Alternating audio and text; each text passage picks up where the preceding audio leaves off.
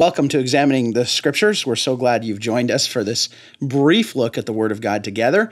Today we're looking at one of my favorite passages in the entire Bible, and it's a passage that calls us to really live radically obedient lives, and it's a bit of a shocking verse. So we're in Ephesians chapter 4, verses 1 to 3, as you can see on your screen. And the first word I want us to notice is the word therefore.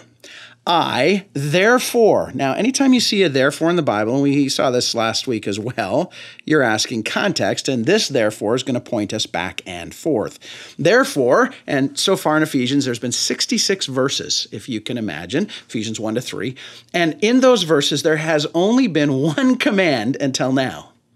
So it's basically saying, therefore, based on how awesome God is, based on the sovereignty of God, His election, His calling us before the creation of the world, based on the immensity and beauty of the gospel and the unity that brings and the love of Jesus, I have something to tell you. If we're studying this verse, these therefore should cause us to stop, to selah, and to take that brief look back and say, what is he basing his argument upon? This argument now, this command, what is he basing this command upon? And then moving forward, we notice that he not only wants us to see, before we get into the actual command, he wants us to see something a little bit about who he is, a prisoner for the Lord. Now, sometimes there's debate in terms of, is this literal prisoner or figurative? Is he saying he's a prisoner in terms of being in jail? Or is he a prisoner meaning he is someone who is fully devoted to God and will do whatever God requires, demands? And I think the answer is fairly simple. It means both. He is a fully devoted follower of Jesus. He's someone who understands chapters 1 to 3 and is going to live his life based on that. Someone we should listen to, someone they should listen to. He's a prisoner of the Lord, the master, the one who is sovereign over him.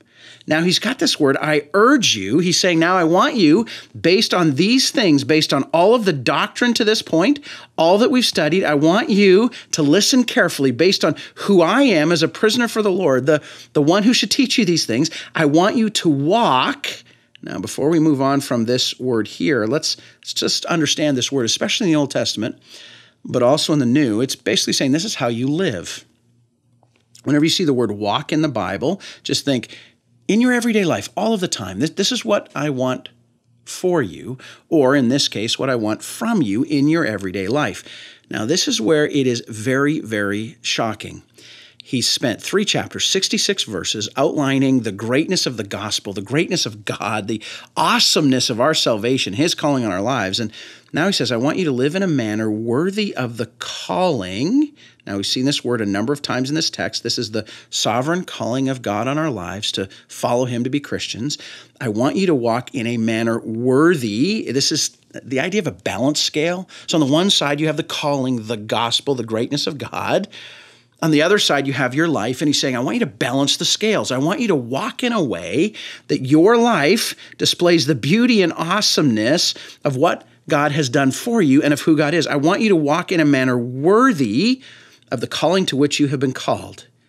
Now, this should be breathtaking. I suppose it's impossible when we understand the incredible grace of God, and I think we could all say together with a deep sigh of relief that God's grace is for us before we're saved, while we're being saved, and after we're saved. So certainly we're accepted by grace, not this manner worthy of the calling, but it's what we're to be. It's who we're to be. Now, if I was writing this and I had just written this, you've been saved. That's amazing. Your debt has been canceled. You've been forgiven. You've been freed. The gospel is true. You've moved from an object of wrath to a trophy of grace. In light of this, I think I probably would be with Peter and say, live a holy life as God is holy, or be pure, those sort of things. It's interesting, the very first place that this goes in verse 2. So remember now, 66 verses, only one command. Now he's saying, listen to me in light of that doctrine. Listen to me in light of me being a prisoner of the Lord. Walk worthy. What does that worthy walk look like to Paul as a priority? And the answer is very interesting. The answer is he's going to go after unity in the church. Unity in the local church, the bride of Christ.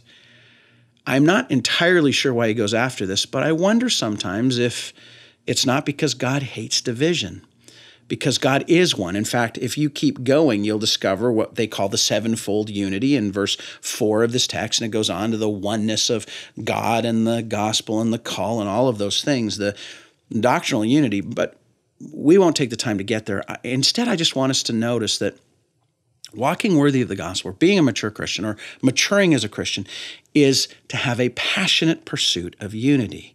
Now, you might say, well, okay, how do I do that? Can we get a little bit more practical in that pursuit of unity? And the answer is, well, the unity of the Spirit, we don't want to forget that. The bond of peace, we don't want to forget that either. And in fact, next week, we'll talk a little bit more about what this peace means and looks like practically. But how do we do that? And he throws out some words. Now, if you're studying this, you will just kind of move probably rapidly through this, and we'll move rapidly through this as well. But notice the first word, all humility.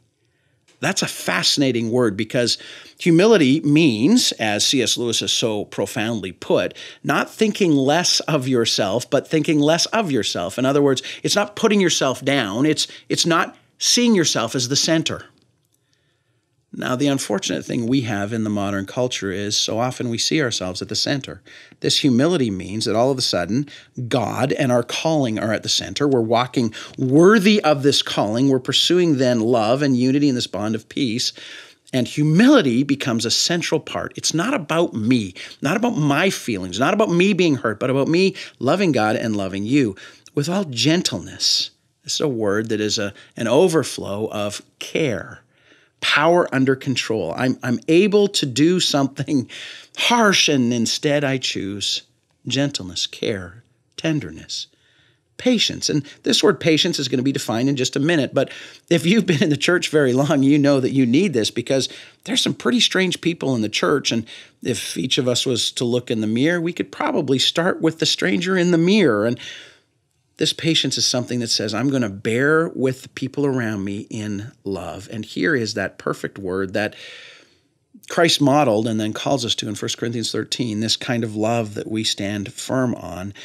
And notice it's in every effort. It's a passionate pursuit. It's a deep desire. Think of yourself as an Olympic athlete. You look to God and you say, wow, you saved me. That's the foundation. You saved me, and you're one, and you've called me to live as one, and you've given me the pattern for that. And my job is to be someone who walks, who lives everyday life all of the time in a manner worthy of this calling I've received. He's the one who called it, worthy of God. Here's how to do it. Really, we're pursuing the idea of love being central, but we do it with this all humility, not thinking less of ourselves, but thinking of ourselves less, with gentleness, a tenderness, power under control, with patience, meaning I'm willing to bear with others. I'm willing to put up with their idiosyncrasies, even their sin. And by put up with here, I mean not take revenge, because I'm eager, I'm passionate about, I'm pursuing with all my might the unity in the bride of Christ, the unity of the Spirit in the bond of peace.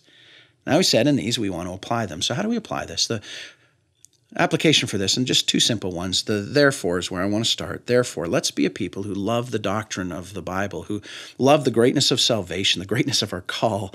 And let's see ourselves as a prisoner of the Lord, whether that's figurative or literal. We trust Him, and He is sovereign over all circumstances, and He's the Lord of our lives. We'll do whatever He calls. Let's live in a manner worthy of the calling we've received. And that means, as you can see by this very marked up verse, eagerly pursuing unity, eagerly in the bride of Christ, taking ownership of this personally, and living lives that show the love of God shining through us to others on display, because God has changed us, and in that change has called us to love with humility and gentleness and patience, and to pursue this unity that He has created in us and through us and for us, because we are found in Christ. It's so good to be examining the Scriptures with you, Cloverdale Baptist Church.